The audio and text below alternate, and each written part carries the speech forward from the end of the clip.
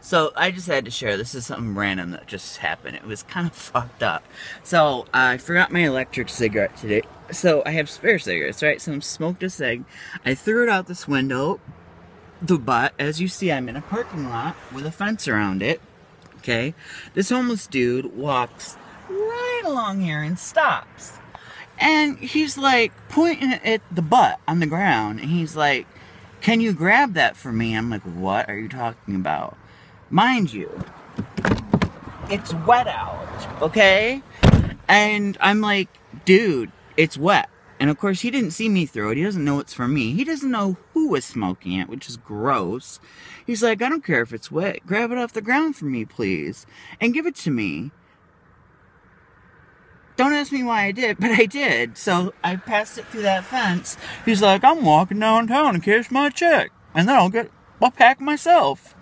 I just think that's gross. I don't know, I had to share it. Peace out.